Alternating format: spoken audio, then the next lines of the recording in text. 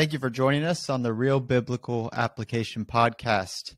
Today, it's just me again, just delivering a short little message.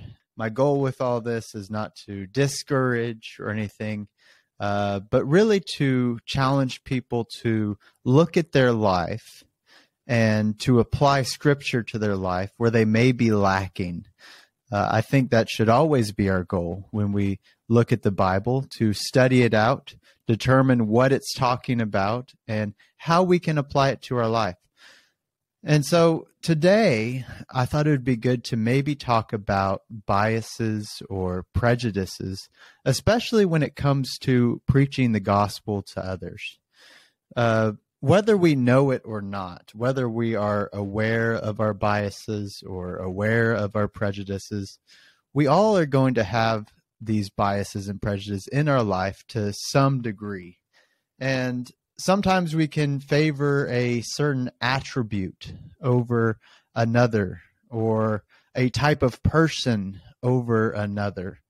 Or we may look at sin in general. Maybe we look at one sin as worse than another. And so naturally, since this sin in our mind is worse than another sin, we see someone who has committed this worst type of sin on a human scale, and we say this is a lower class person, or we might develop some kind of bias against someone who has committed such an act that you couldn't maybe even imagine committing yourself.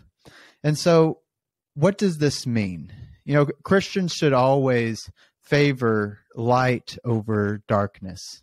They should always favor righteousness over unrighteousness. But it's one thing to hate sin, and it's a completely different thing to hate the sinner. And I know that sounds extreme. It's one thing to dislike sin, and it's another thing to dislike a sinner. Maybe that softens the blow for you a little bit, but I think you get the point. God, whenever he looks down at his creation, without Christ, he sees a world full of those who have transgressed the laws and the commandments that he's set forth for his creation to live by. And so thanks be to Christ for the fact that we are able to be washed and sanctified and justified by our Lord.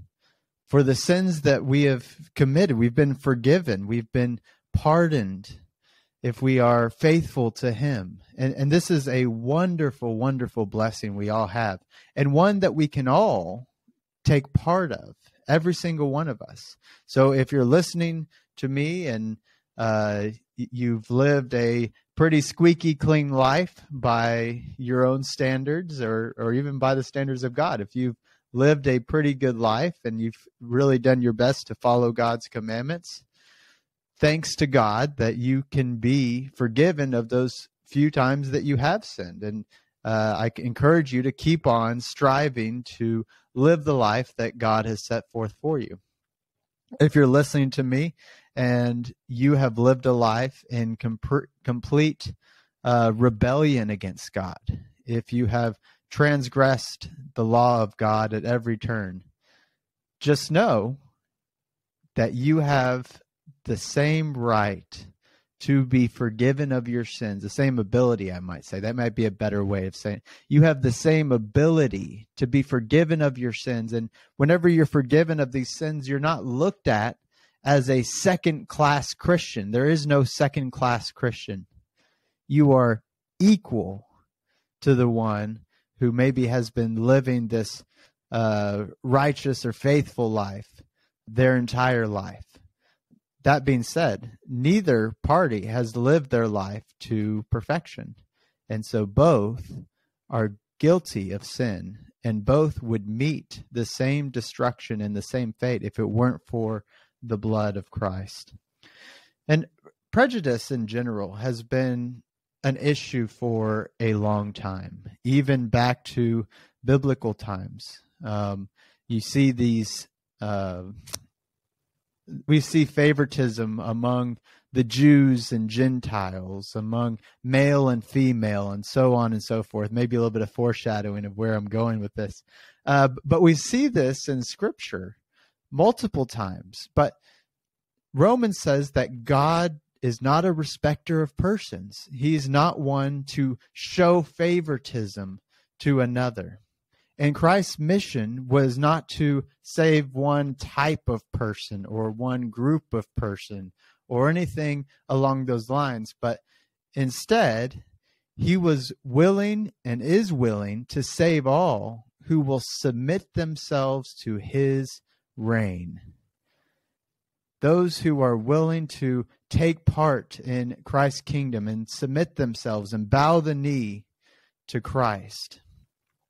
And whenever they do that, they are equal. They are all one in Christ and sons according to promise. According to Galatians 3:26 through 29, it says, "For you are all sons of God through faith in Christ Jesus. For as many of you as were baptized into Christ have put on Christ. There is neither Jew nor Greek, there is neither slave nor free, there is neither male nor female, for you are all one in Christ Jesus, and you are all Christ. Then you are Abraham's seed and heirs according to the promise." So we all get to take part in this great promise without any type of distinction or segregation or anything of that kind. There's no distinction between any of these things. We are all one in Christ.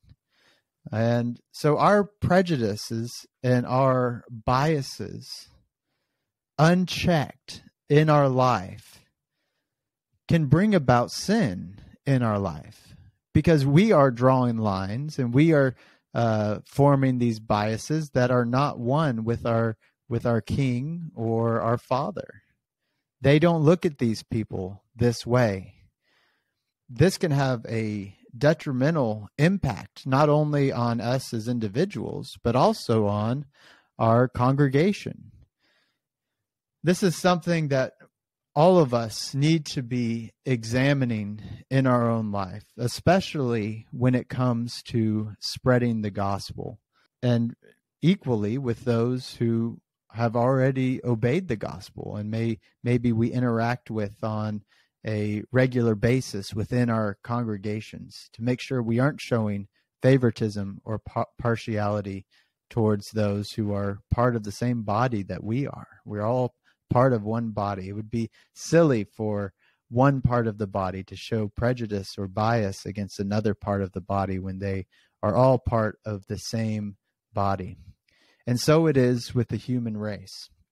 When Christ sent out his disciples and he gave them these marching orders, this great commission, they were to go and preach the gospel to every nation. That's to all people. The gospel does not show prejudice or bias in any way. And it's sharper than any two-edged sword. And it's able to pierce the heart of any man or any woman, no matter who they are, no matter what they've done. And God has made us all of one blood, and thus the gospel can have the same effect on all. And so it doesn't matter what someone's skin color is, or their hair color, or whether they have freckles or not, or what their nationality is, or their socioeconomic factors that may come into their life and who they are as a person, or the degree or the amount of sin that they have in their life, or their sexual preferences, or their job title, or their education level. None of these things matter as far as the gospel is concerned. If the gospel is preached to all these different genres of people, all people are different, it can have its desired effect. And so Christ is not a person who is looking at where these people are, when he decides whether they can be saved or not. He's looking at where they're willing to go, whether they are willing to submit themselves to his reign. Christ does not discriminate against people. We do. We do that, not Christ. Do we preach the gospel to those who are different than us? I think that's really something that we all need to internalize. The church at Corinth was a church that was full of diversity. But Paul told these people in 1 Corinthians 6, 9 through 11, "Or do you not know that the unrighteous will not inherit the kingdom of God? Do not be deceived, neither fornicators, nor idolaters, nor adulterers, nor effeminate, nor homosexuals, nor thieves, nor the covetous, nor drunkards, nor revilers, nor swindlers will inherit the kingdom of God." But pay attention to this part. "But such were some of you. But you were washed. But you were sanctified. But you were justified in the name of the Lord Jesus Christ, in the Spirit of our God." What a beautiful verse or set of verses that this is. I think it's important with this verse. We notice the diversity in the church in Corinth. They had fornicators, they had idolaters, they had adulterers, they had homosexuals, they had thieves, they had people who were covetous, they had people who were drunkards, revilers, swindlers. Look at that diversity in this congregation. The gospel was able to have effect on all these types of people. And so when we look at our own congregations, do we see this type of diversity? Do we see people who were once fornicators and idolaters and adulterers and homosexuals and thieves and covetous and drunkards and revilers and swindlers? Do we see these type of people in our congregations? This is something for all of us to ask ourselves. Do we see these types of people? Am I withholding the gospel from anyone? Am I withholding the gospel from people who are different than me?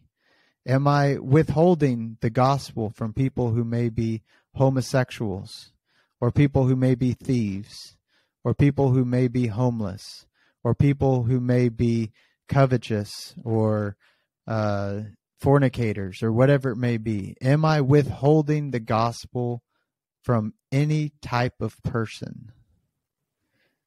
And if I am, what am I going to do to change that? If their soul, and it is, of the same value as ours, then we should feel the same desperation to spread the gospel to a homosexual as we do to a straight person, or someone with freckles as opposed to someone without freckles, or someone with, blonde hair as we are someone with brown hair, or someone who is white just as much as someone who is Hispanic. This is what living life without prejudice would be. And I do understand that there can be a certain discomfort to preaching the gospel to people who are different. I understand that completely. But that doesn't mean that we should be okay with that in our life. We shouldn't be okay with having a prejudice in our life or a bias in our life that might prevent us from being effective gospel preachers. The message, the gospel, is for all, and it can have its desired effect on any type of person. That's important for us to realize. And for us to complete the mission that Christ has set forth for us, we will preach the gospel to all. Thanks again for taking time out of your day to listen to the Real Biblical Application podcast. If you have any questions about the discussion that was had today, please email me at realbiblicalapplication@gmail.com. And remember, keep on learning and finding ways to apply the Word of God to your life.